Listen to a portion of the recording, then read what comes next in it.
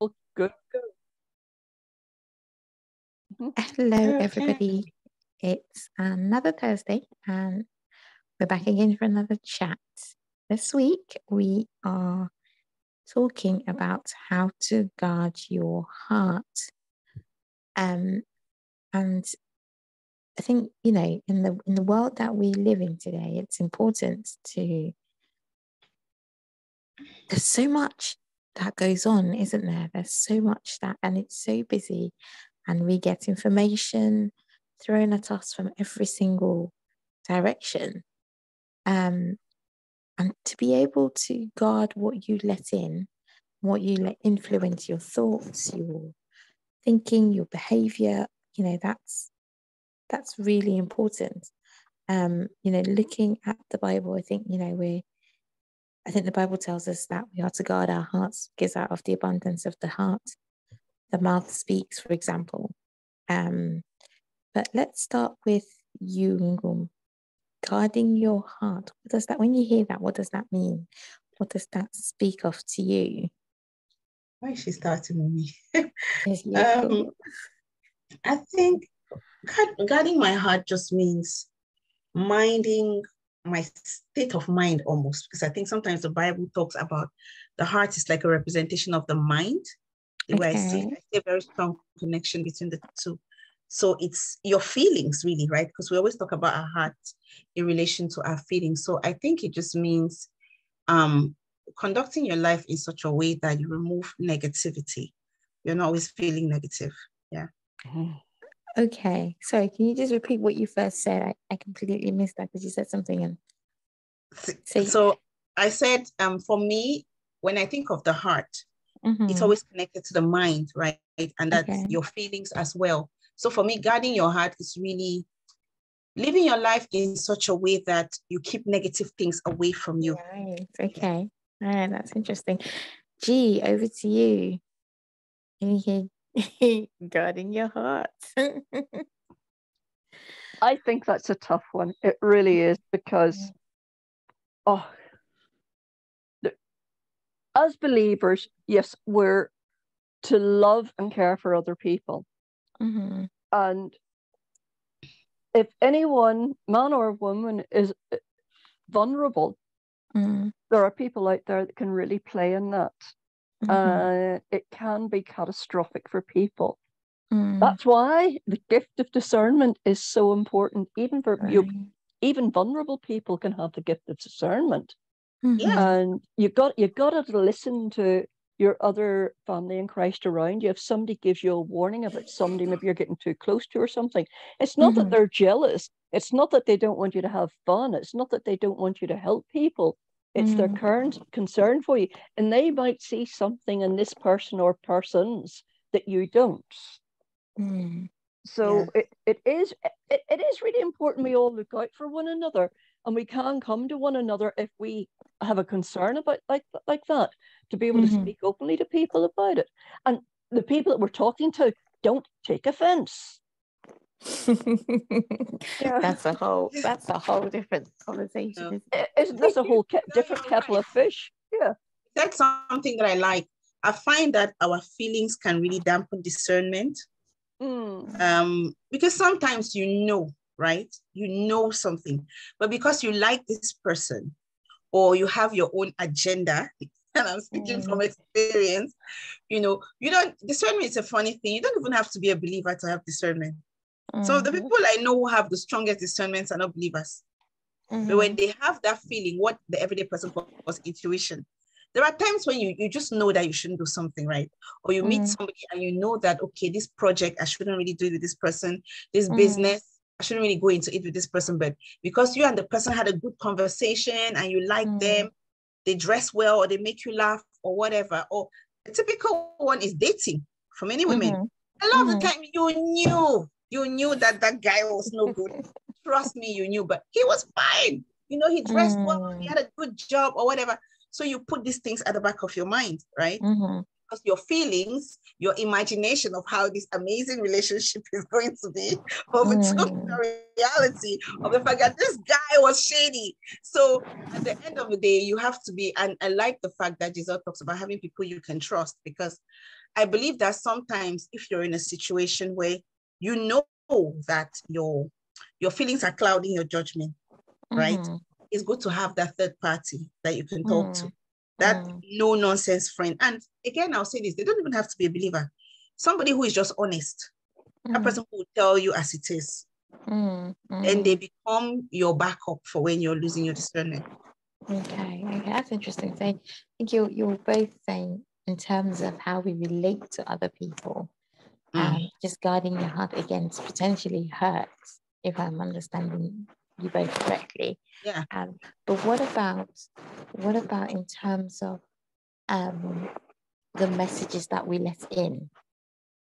You know, because when you think of a guard, you know, a prison guard, for example, they're there to stop things coming in or stop people coming in. So what about protecting yourself and essentially your heart from these unscrupulous messages that want to worm their way in, that we're surrounded by them all the time? How can we guard our hearts from them? I mean, it's everywhere, right? It's the culture, it's the society, it's social media, it's your friends, it's family. How can we guard against, in a culture that is so saturated and counter Christianity, counter anything godlike? How can we guard our hearts from some of those messages? I know a big one recently, well, I say recently, a few months ago, was music and the music industry, you know, the Beyonce and Sam Smith scandal and BAFTAs and all of that sort of thing, where what did Beyonce her concert that was like themed with like idol worshipping and sun worshipping and things like that. I guard my heart against Beyonce. I don't like her music to begin with. That's why I don't even know this. But yeah, that's you, right? But again, you have these young girls that, for them, celebrityship is like idol worshipping, right? How can we speak to some of, not just young girls, even young boys? You know, football culture is a big thing. How can we help these young children guard their hearts against some of these messages that are out there? G, you've asked this time. I don't know, because I'm not a parent. Okay. I can only think, if I were a parent, what I would do and what I wouldn't do. Okay, let's hear the benefit of your wisdom from the other side of the equation then. Okay. I wouldn't let them go to it. Okay. Simple. All right. Okay. Because my husband and I, we are very careful what we allow into our house through TV and social media and radio. And we're two people in our 70s, and we're careful. And I can only imagine that if I had children, and would be grandchildren, maybe even great grandchildren by now, I would be very, very, very careful about what they would be watching in my home. I must say, like a lot of Christian parents have taken that view. But then you have perhaps other people saying, well, that's a bit extreme, saying, you know, ban this and ban that, and that's not really the way forward. But that's the lies of the enemy. Okay. That is the lies of the enemy. That is the deceitfulness of the enemy, even to non-believers. You don't have to be a believer to be deceived and lied to by the enemy. You know, he's got non-believers tied up in all shapes, thinking that everything's okay. It's only a wee bit of harmless fun. You know, wasn't only last October and the October before in B&M's they were selling plastic Ouija boards at £1. Yeah, yes, yeah, I remember that. Yeah, that was crazy. That's only a wee bit of fun, but think of the portals that's opened up when children start playing on a Ouija board. You know, I was always scared of Ouija boards, even though as a teenager or when you found out those things. Exactly, right? The inhibitions are being lowered. Exactly. And sorry, I jumped in. You were going to get Nagum to talk. Sorry. Yeah, go on. No, let's hear what you have to say. I think Giselle is right. And I have to say that, the concern now is not even just believers. You have non-believers. You have even atheist parents who have had enough. And so I think, historically in this country, you couldn't just show any film, right? You had PG. There's always been that sense of regulation. So I think parents still regulate what their children watch, depending on their level of tolerance for things. So that's one way. But I think the difference now is also going to be that we need to talk with our children, because I remember reading something where somebody, I think she was now a singer, and she was saying that, when they were growing up, she grew up in a strict Christian family. They weren't allowed to listen to secular music and all this stuff. And so I think the consequence of that, when you don't explain these things to children, is that they can then be overly curious, right? They're like, okay, I'm banned from saying this thing. What is it? So they'll go to school, they go to friends' houses and they listen. And she ended up being, I don't know, R&B singer or something like that. And some kids can really go to the extreme then and be opposite. So I think it's important to talk with children. I really think that from my own experience of dealing with children, I'm not a mom yet, but I have nieces and nephews, and kids are very intelligent. These people are by far more intelligent than you give them credit for. Especially these modern children, they're just on another level, So I think you need to understand their language and begin to break things for them. But I also think that one thing that Christians can learn from Muslims is to get your children in tune with their spirituality at an early age. We take our children to church and it's nice. Okay, they go to Sunday school, they eat ice cream and all that. Fine. But are they learning the word? Are they beginning to?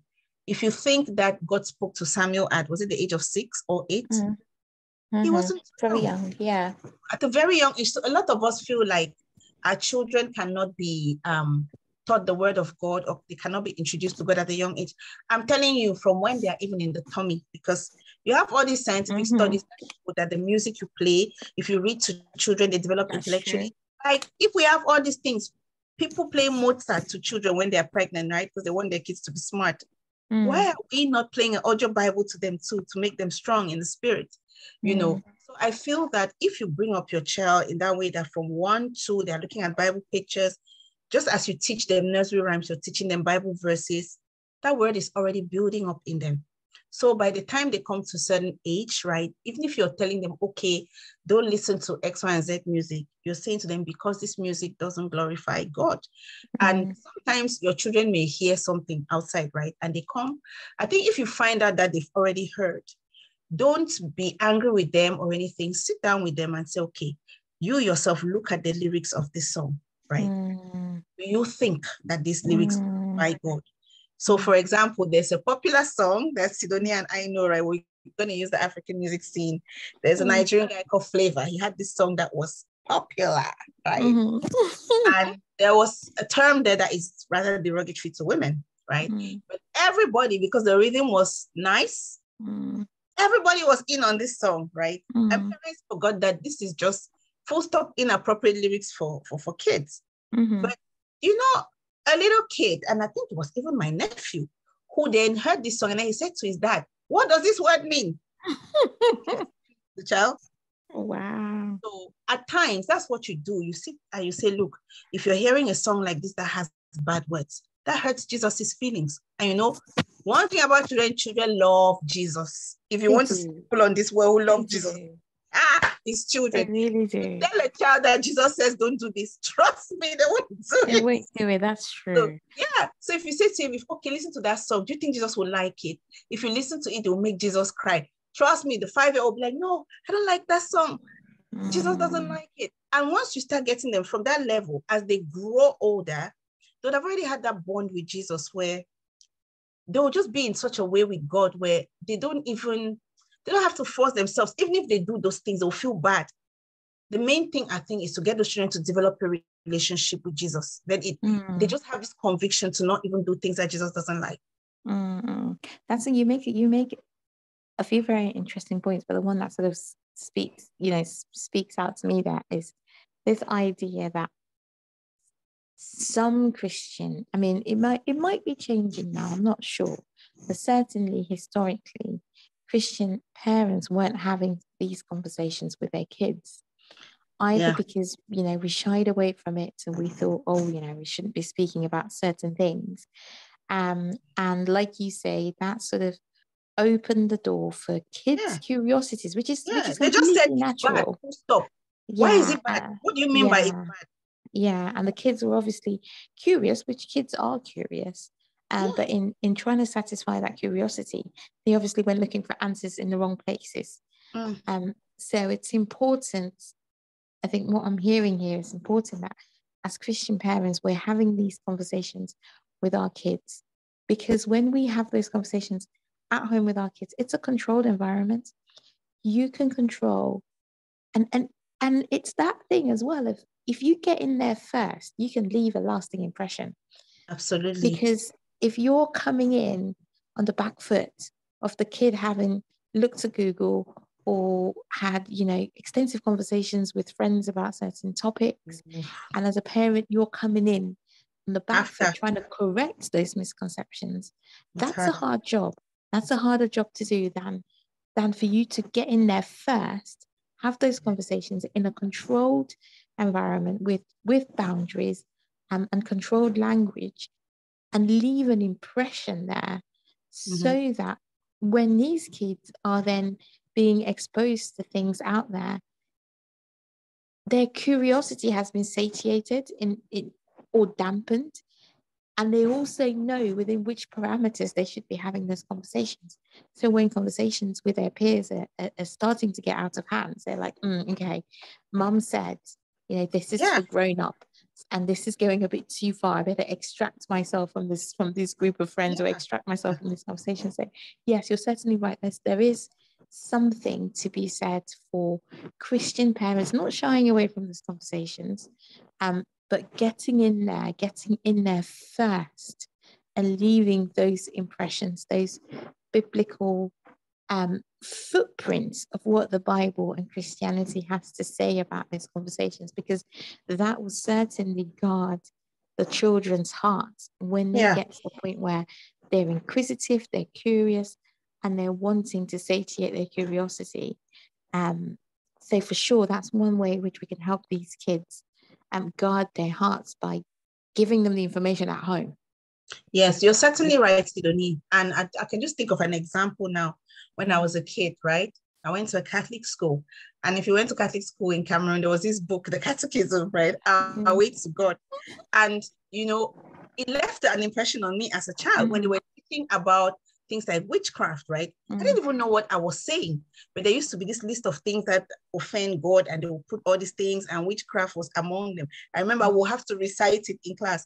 But do you know what? That thing sank into my brain.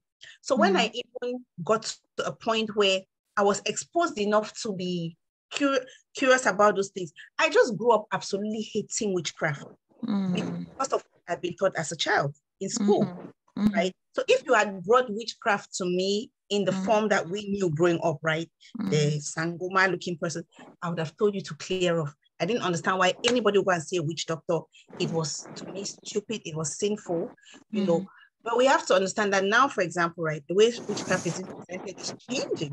So when I fell for these things that I absolutely hated, right, I thought I was just being curious about other forms of spirituality.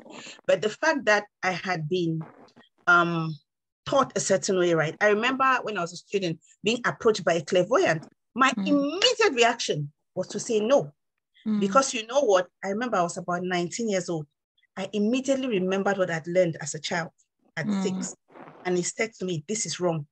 And the woman was trying to persuade me, oh, I can read your face. I was like, I don't need to know this. I don't need to know my future. I'm quite happy. I have enough problems in the here and now. If I hadn't been taught about that, I may have been curious. And at that point, I was really going through a difficult time. I was vulnerable. But because that impression had been left in me as a child that this is wrong, this is wrong, I was able to walk away. Several times clairvoyants followed me. I was always able to walk away. Yeah, I had an experience like that. And they said, oh, yeah. And she said, I could read your palm. I could tell you about your future. I was like, Why do I want to know about? I mean, for me, it was very common sense. For me, it was very rational. I was like, why do I want to know about the future? Yeah, I'm it won't be exciting. trying to get through the problems of today, and you want to tell me what's going to happen tomorrow? Like, no, thank you. Yeah, to me, I was like, I want my future to be exciting. If you tell me now, it won't be exciting to me anymore. Yeah. So no, but that's certainly, you know, helping those kids, God. I mean, I heard a pastor say that one of the ways, say he's got, I can't remember who it was, but he's got boys, or certainly at least one of his children is a boy, or two at least of a boy, and obviously boys are into rap and into hip hop, and I think it was a black pastor, and obviously you know how, you know, the hip hop movement and the rap movement in America, they're Americans, is very, very sort of gun glorifying, Yes. Women, like Derek Gertrude, words for women and everything. Yeah. And he heard his boys singing, I think, I can't remember the musician's name, but they were singing this really popular song. And he thought to himself, like, you've got, like, that's not respectful to your mother. Like, you can't be, exactly. I mean, they weren't singing it like in a bad way. They were just singing what, you know, what's popular at the moment. And he thought if he goes in there and tries to have a conversation with these boys, that's just going to go the other way, because they're just going to see him like a spoil sport. They're just going to say, oh, you don't want us to be cool. You want to trap us in this, you know, Christianity, religious nonsense. And so he thought, which I thought was absolutely clever, he actually went onto the internet, printed out the lyrics to these songs. Yes. And then called the boys to sit down. He didn't tell them it was a song. He took away the title of the song, took away the artist's name, and just like made it like a poem, like a, you know, and gave them these sheets of paper. And so when they were sat together in the evening, he gave them the paper and he said, read it. And he said they got to about the third line and they couldn't carry on it. And he went sorry, well, I can't hear you anymore. What's that? You know, the B word was in there, you know, that they used to describe women. You know, and the H word that was used to describe women were in there. But obviously sat in the presence of their mother, reading it, not singing it, you know, with the tunes, but reading it. They couldn't say it. You said they got to about the third line. And that's genius, because, you know, rhythm deceives people. Yes. You know, and I thought it was really clever. So he said his boys got to about the third line and they couldn't. Obviously, their mother was sat there, their father was sat there. And he said, oh, what aren't you? He said, this is the lyrics of the song that you normally sing by this artist. And I said, oh, no, Dad, no, it's not. He went, yes, it is. So he took them onto the internet and he showed them. And he went, well, how did you feel about saying those things in front of your mother and I? And the boys apologized to their mother. And they said, you know, that's not. And he went, do you think that glorifies God's creation? Do you think that glorifies people that are made in God's image? And the boy said, no. And these are, you know, I think they're in their mid or late teens. But that was a very, like you said, you know, genius way to deal with a cultural problem. You know, you've always got to find a way, and I'm learning this, and heaven help me, always find a way to get the children to think about what's wrong in the behavior. And it's hard because sometimes in the heat of the moment, you want to tell them, you want to enforce the rule, you want to just lay down the law. Authority. Yeah. But actually, I find from limited experience so far, and God help me, I will have more years of experience, but what I find is getting them to think about what's inappropriate about their behavior seems to have a longer lasting effect. It's a more painful process, I'll tell you that for sure. But the results seem to be more long lasting than laying down the law and saying this is wrong because the Bible says so. Of course the Bible says so. But if they're not recognizing that themselves, then they're not able to auto-correct or to self-correct when they're out there. Yeah. And so, you know, I think we certainly have to guard our hearts against. There's so much out there. There's New Age spirituality. Oh, that's you know, all these messages that come out from everywhere and come at us. You are your own God. Those are external things. I personally also think we need to guard our hearts from our hearts. We need to guard our own hearts from our hearts themselves, because our hearts are, I mean, the Bible says it.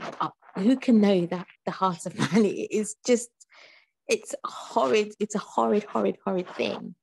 Just I can see you nodding along there.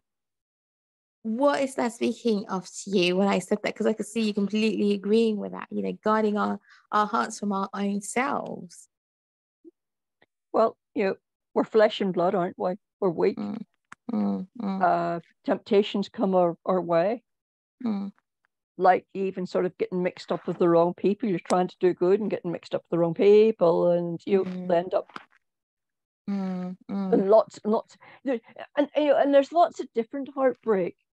Most people I think seem to think that heartbreak is only romantic heartbreak. No, there's heartbreak when children turn against parents.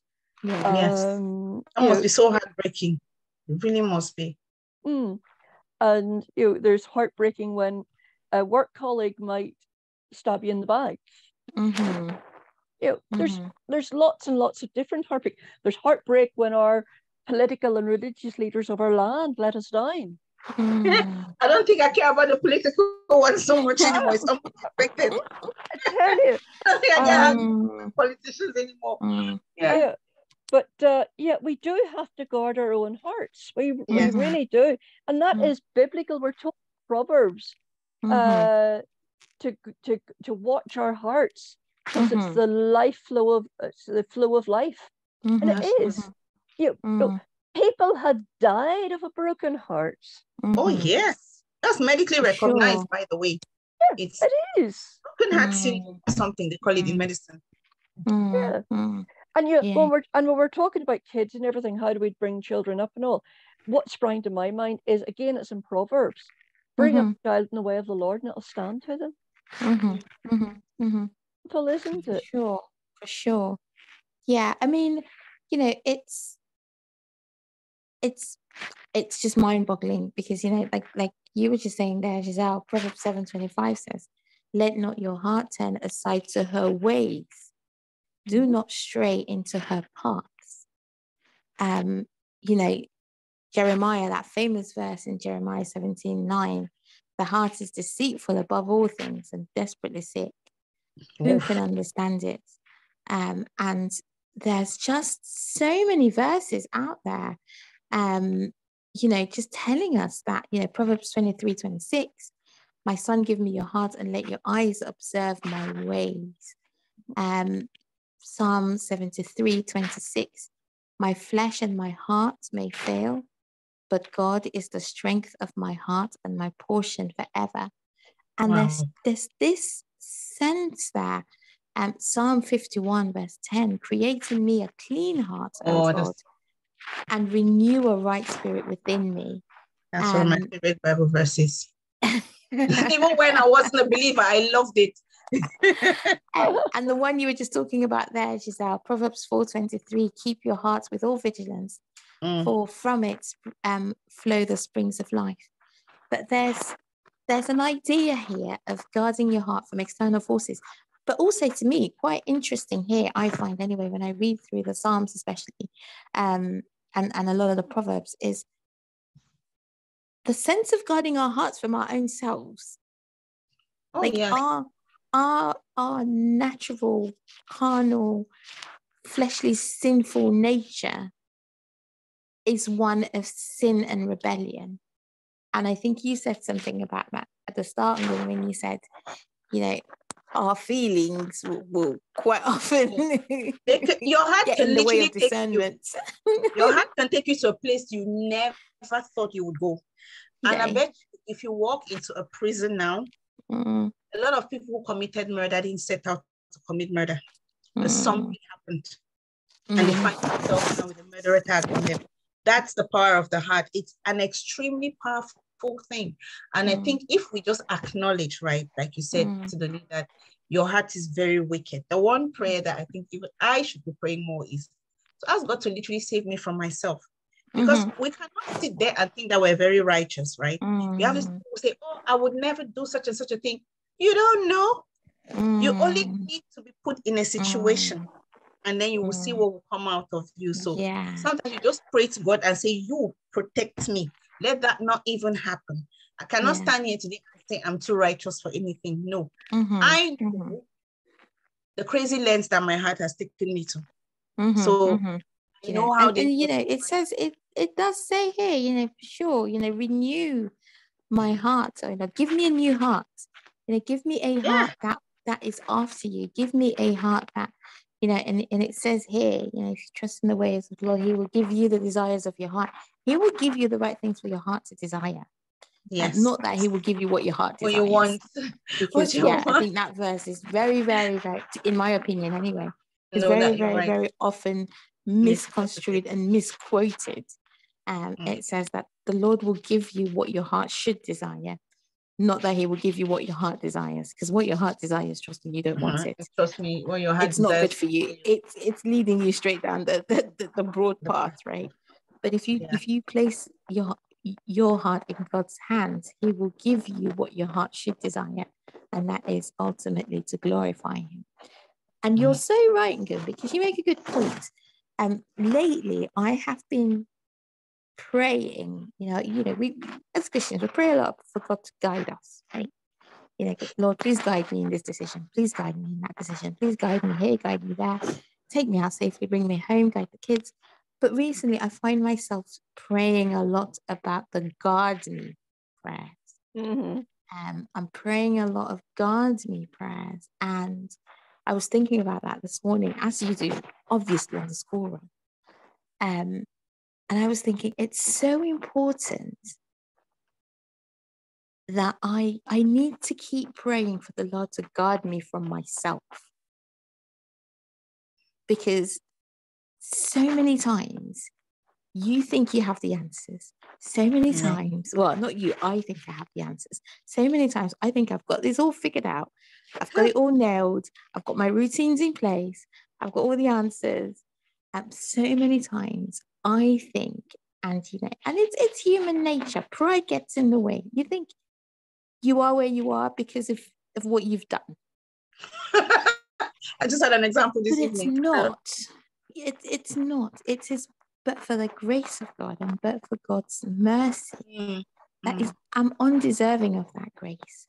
And I'm no more deserving than the next person. But God, in His sovereignty and His majesty, the Bible says He'll bless those He blesses and He'll curse those He curses. Like, I don't know what I've done to deserve that grace or favor. All I can do is accept it gratefully, say thank you, and share it with others in my life, and point back to the giver of that grace and favor and say, it's not me. I'm just a vessel. He's using me. And more recently, those are the sort of prayers that I've been praying, because I find we need to guard our hearts from ourselves. And Paul says we die to self. And that's a very deep prayer. I mean, Giselle, when Paul speaks of dying to yourself, do you think it's perhaps this idea of dying to your own needs or what your heart wants? Yeah, I think that's spot on, because aren't we, when we become born again, we're a new creation in Christ. So our old man has to die. We can't walk with Jesus and hold hands with the devil at the same time. So it's got to go, your old self. And as our hearts and our heart's desires, or our heart's greeds, really can get us into trouble. It really can. I think desires, our heart's desires, my heart's desire is I would love to see world peace. My heart's desire is I want to see revival. I've got loads of heart's desires like that, but I try to keep my heart's greeds away. They do come up every now and again, because I'll walk by a furniture shop and I'll see some beautiful new living room furniture, a new bedroom. I think, oh, I would love that. If I did X, Y, and Z, I could maybe get this. Then I think, no, what I've got is sufficient, and there's more things life needed than fancy furniture. So to me, having more material things is your heart. Yeah. Yeah, that's interesting, isn't it? And again, the Bible gives us a remedy for this. In Psalms 119 and verse 11, it says, I have stored up your word in my heart that I might not sin against you. Wow. So God knows it's a problem. Yep. But he's given us does. a remedy for it. And you know, that's the remedy there. Store up the word of God in your heart so that you might not sin against us. Because what would cause you to sin in the first place? It's your heart. Your heart will turn away before your actions actually follow. The first thing to turn is your heart before your actions follow. You know, there's this, you know, the Bible's clear about meditating on the word of God. How have you used that to help you in these guarding of your heart moments, especially when temptation comes, because we know it's all around us? How have you used storing up the word of God in your heart, meditating on it, and when your heart is about to turn? Have you got any stories maybe to share with us quickly, and how that's been helpful? I feel like this is a setup. I feel like God has set me up with this question, honestly. Because you know what? Lately, I found out that it is easier to meditate on bad things. Okay? Like when something happens to you, somebody annoys you, you're on it all the time. You're thinking about it. And I found myself in that situation, and then I literally heard a voice, but you know, it's easier for you to meditate on bad things than on good things. So I began to think, okay, let me meditate on the word of God. And this is something that I'm still learning to do. Okay. But I feel that for me, I don't kind of take a verse and, you know, carry on saying it, which is something I really would like to do. But I find that sometimes if I feel like an emotion is overwhelming to me, I just start talking to God about it. And I say how I'm feeling, blah, blah, blah, blah, blah. And I realized that when I was doing this, then Bible verses began to drop. So that has kind of been what, because I think sometimes our emotions can overwhelm us or how we feel. And I'm the kind of person, I think I'm trying to build this relationship with God where I don't hide. Like, what's the point in hiding anything from God, right? He knows anything anyway. I want to be the one to volunteer and say, look, truly speaking, God, I would love to sit here and meditate on Psalm 51, but I cannot lie to you. These feelings are just too much. And I need you to help me, you know? And I feel like usually when I surrender like that to God, I'm telling you, the Bible verses will start dropping to answer your questions, you know, because sometimes I tell God, look, I'm going to do this. I've had enough. And then I'll just hear a Bible verse and then I calm down. So that's it. For me, it's a work in progress. But my goal is to get to that place where, man, I'm just like meditating. Okay. All right. Okay. Giselle, same to you. How would you give anybody encouragement, and how, because, you know, the scripture's clear that, you know, our hearts have got a problem. We've got a heart problem. Internally and externally. We need to guard our hearts from ourselves, from our own feelings.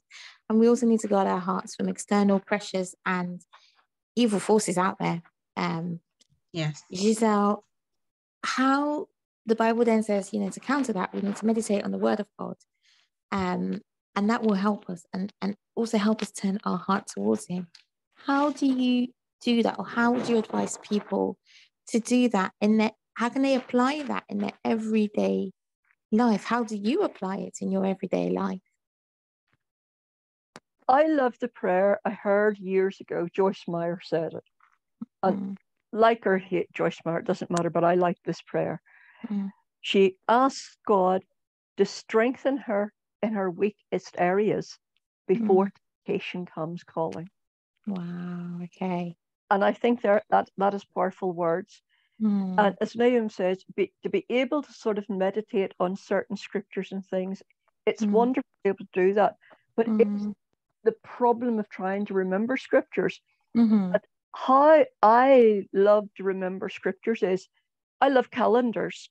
Okay. And I'll keep these calendars and things with gorgeous scenery things on them. I'm going to paint this one day. I've got a stack of them and I haven't got around to painting any of them yet, but I will one day when I retire.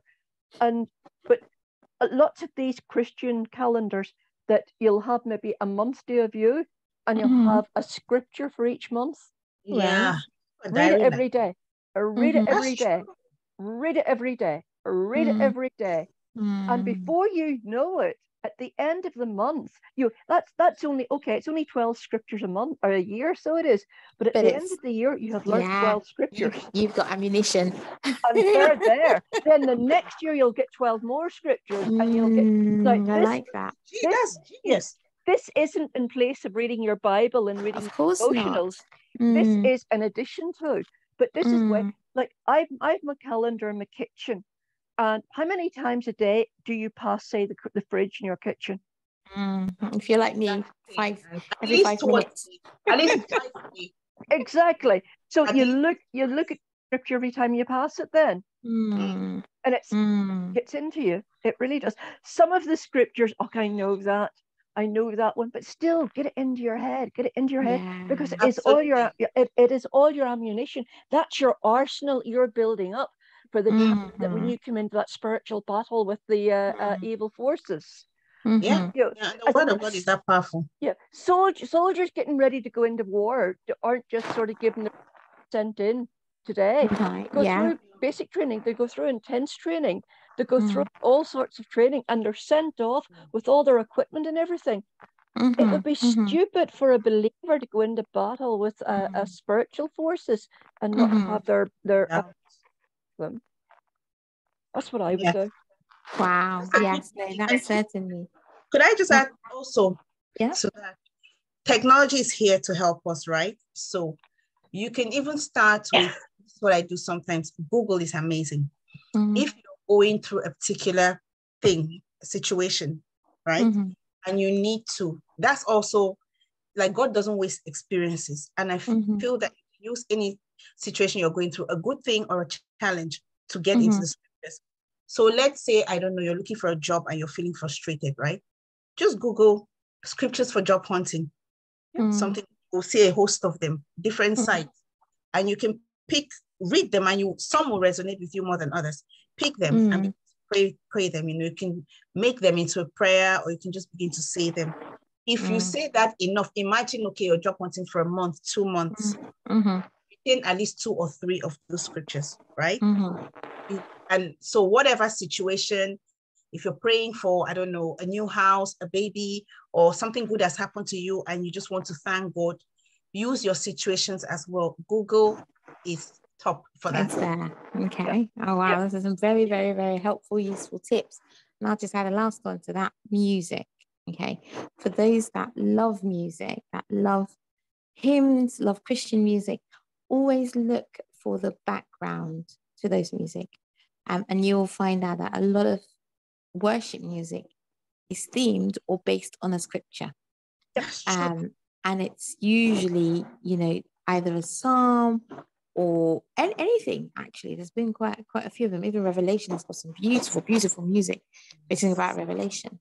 But yes, if music, hymns, worship music is your preferred way of expressing your love to God and speaking to God, then just find out a bit of background about your favorite worship tunes or worship hymns. And usually the people that wrote the lyrics, especially, and all the music, will say the inspiration came from this Bible verse or this chapter, and this is what they were trying to portray. And so next time you're singing your favorite chorus, you actually know that you're singing a little bit of scripture in there. That's so great. Brilliant idea. Yeah, brilliant, because a lot of Catholic hymns, and I'm trying to think of a classic one that I know now, but a lot of the old Catholic hymns are actually based on Bible scriptures. And it's only when you're an adult, you're like, this was based this. Okay, a good example is, I'm sure many people know this, because Donnie McGlocklin sang it, "Create in me a clean heart," right? That's fun. But a lot of people just sing it, "Create in me a clean heart."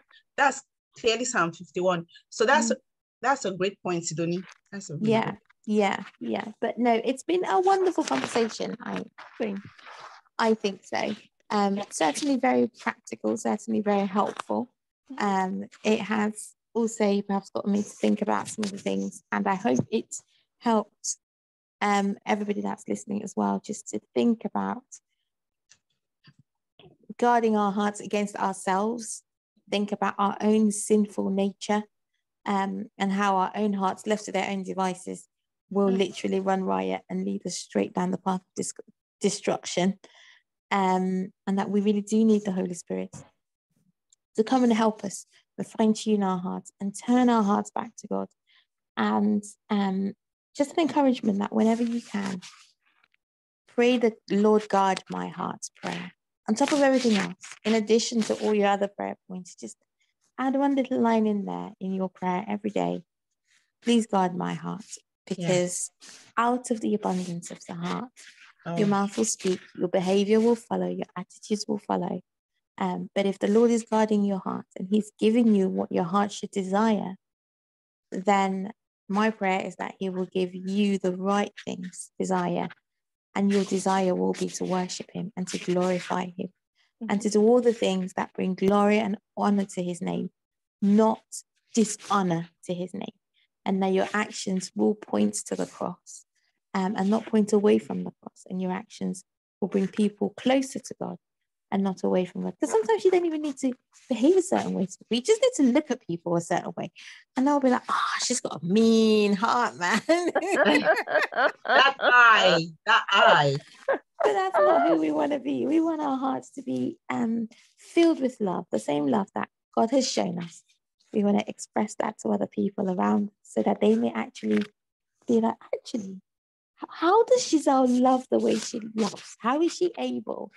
And I'm using Giselle as a personal example because I know this woman has a heart of gold. She cares for people from Sri Lanka to India, all corners of the earth. She cares for them like they were her next door neighbor. She will literally call people randomly and say, I had a dream about you and I was praying for you. I hope you're okay. But that sort of love can only come when you're tuned into God. Because when I see that, and I know for sure that when other people see that, they're like, she's like, how do you even do it? Like, you should be retired. But she does it with a smile, and she'll say, oh, the joy of the Lord is my strength. And that will be our testimony going forward. So thank you everybody for listening. And should we just pray quickly before we say goodnight? Our Heavenly Father, thank you so much for such wonderful blessings that we enjoy. Thank you for grace that is undeserved. Thank you for mercy that we surely do not even come close to deserving. Yet you give it so freely. Thank you, Jesus, for taking our place on the cross, for dying for us. Because we know, Lord, that left to our own hearts and our own feelings, we deserve that punishment. We deserve that death. Because our hearts are so terribly wicked, and we always seem to want everything that is contrary to what you have said we should do. But thank you for sending Jesus to take that punishment for us. Thank you for leaving us with the Holy Spirit to guard us and to guide us and to renew our hearts and our minds daily, and to continue to keep our hearts pointing to you until you come again. Thank you, Heavenly Father, because these gifts that you have given us, that we enjoy so freely, we have done nothing to deserve them. It is by your grace, by your mercy that we enjoy them. We ask, Lord, that you would help us all to guard our hearts. Help us to have these inner self-checks and to be able to know when our hearts are perhaps leading us astray, know when people around us are perhaps leading us astray, and know when we are letting the wrong kind of messages into our hearts. Help us to be able to filter them through the lens of the Bible. Help us to be able to discern them through the scripture and the wisdom that you've given us in there. Because the Bible, Lord, is your living word. And we know that it's here to stay with us until you come again. Heavenly Father, thank you for the discussions that we've had with regards to our young people and how we can help them guard their hearts. Help us, Lord, to be the sort of Christian parents that are unashamed to have some of these quote-unquote worldly conversations. Let us be the sorts that are able to have those healthy conversations through the lens of the Bible, through the lens of the scripture, so that when our young people go out there, they are not exposed to all sorts. And even if they are, they know when to pull back because we already have set those boundaries in there. Heavenly Father, we thank you for the grace and the wonderful opportunity to know you. We ask, Lord, that you would keep us safe until we come again together next Thursday. In Jesus' name, amen. Amen. Amen. Amen. Good night, everybody in Facebook land. Good Good night. night. And good night, everybody in Zoom land. Good night, Zoom. Night, night.